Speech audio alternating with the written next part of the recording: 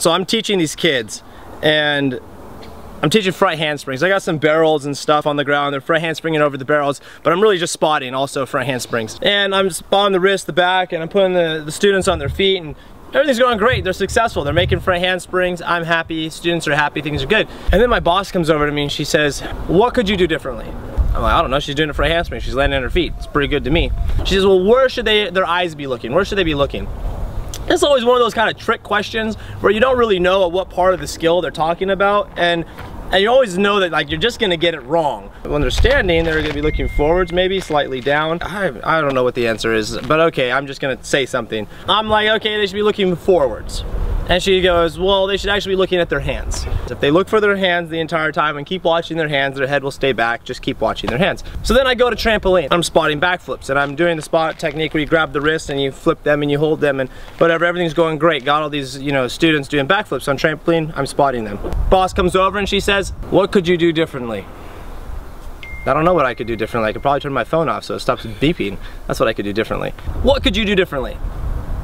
Now at this point, I know I'm just gonna get schooled in something. Like, I have no idea what I could do differently, and you're probably gonna come up with something that's way smarter and better than what I could come up with. She's like, well, if they're doing a backflip and you're holding one arm up and you're spotting with that arm, why not have them hold both arms up so it's like a backflip? So they have both arms up going into their backflip.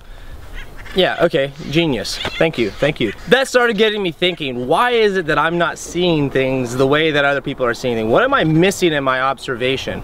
And so I started thinking about observation. What is true observation? And that's kind of what started changing my perspective in this whole concept of building relationships and communicating with people, is it's really got to start with what do I see? And that's observation. This is episode 6 of the Gymnastics Experience. I'm Raleigh Carter, and we're talking about observation.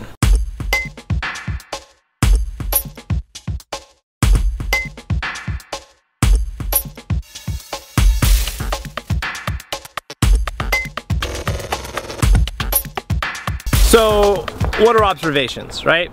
I mean, we've used the word observation, you've heard it before, but what really is an observation? It's just the stuff you take in, it's the information you gather, whether it be visually or, you know, sense, touch, smells, it's just information. When it comes to communication, building relationships with people, observations are the very beginning, the very first step to the whole entire foundation, that process. You're not placing value on the information, you're just taking in information. You want to be very unbiased in your observations. You don't want to have any sort of preconceived idea of an observation. You just want to walk in and be like, what am I observing? I remember as a kid, oftentimes, and you may have done this too, is, you know, you do something that you think is correct or have the right intent, but the adult or the parent may not have an observation, make an observation of what you're doing, and they just jump to a conclusion. And they're like, you're wrong. And you're like, but I wasn't wrong. I was trying to do this, because they didn't observe the situation fully. And then I started seeing myself do that to other people too. I jumped to conclusions before making an observation. I thought that I had the answer. I thought that I knew what was going on, but I didn't actually make an observation.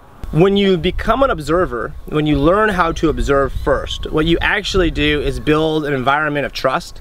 Because by making observations, you're actually creating an environment where people are building trust, and they're saying, you know what, you know, Raleigh's going to make an observation of me, and before he jumps to a conclusion. So they're more willing to try things out, trial and error, because they know that I'm going to have a better context when we have a conversation. Creativity is all about basically trial and error, right? And learning, growing, success is all about failure. And so if we don't give people an environment in which they can fail, then they're not going to really push themselves. If you're not a person who likes to observe and you just jump to a conclusion before you've even taken the observation of the process, then you're not really fostering an environment where people can learn, because they're going to be afraid of failing, because all they're going to have inside their heads, you're going to jump to this conclusion without observing the entire situation. Now, my observations used to be very focused. I used to only see very limited things.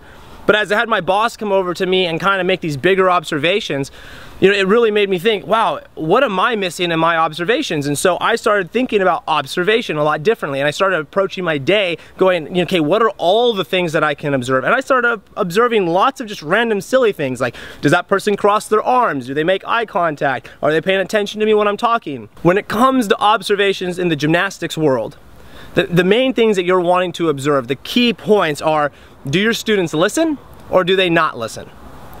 Do they have gross motor skill ability, or do they have fine-tuned motor skill ability? Can they point their toes and flex their feet? Can they bend their legs and straighten their legs? You're just observing the information. You don't have to come to any conclusion. You're observing, can your students stand in line? Do they give you eye contact when you talk to them? You want to know that if you're talking, which students are looking at you and which ones are not.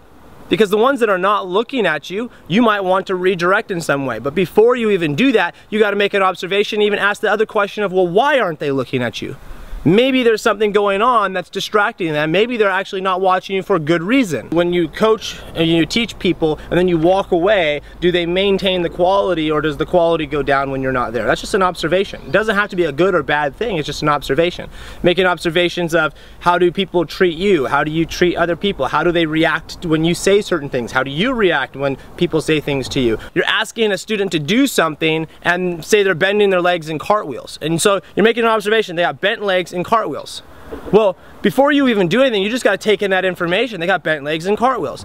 Before you even go to going, let's straighten those legs. Maybe they don't know how to straighten their legs. Maybe they've never been told to straighten their legs. Maybe there hasn't been an expectation set. So the observation is just simply, well, do they know they should straighten their legs? Do they know that they have bent legs? Those are just observations. What you're going to do with those observations comes into the next video that we're going to talk, which is about how to place value on those things. Really understanding of what to even look for is the first step of any form of communication. I thought I saw the entire process in the front handspring. Somebody came over and they observed even more than what I saw. I thought I had the backflips going on with the trampoline, doing the back tucks, and somebody came in and said, hey, you need to add this piece. They looked at the bigger picture and they had a better viewpoint for their observation. And that's what I really took away with that, is going, man, I'm really too focused and I'm not observing everything. I'm just observing what I want to observe. And so with observation, it comes down to your ability to take in all the pieces, all the bits of information, and then putting them out on the board and basically saying, okay, now what am I going to do with them? And so observation, very key. It's the foundation of communication. It's the foundation of building relationships, is making observation. And that's what we're just talking about. In this video is observations. In the next video, we're going to be talking about assessment and how to place value on your observations. Remember to subscribe so you can keep track of what's going on. I've got a trail to conquer.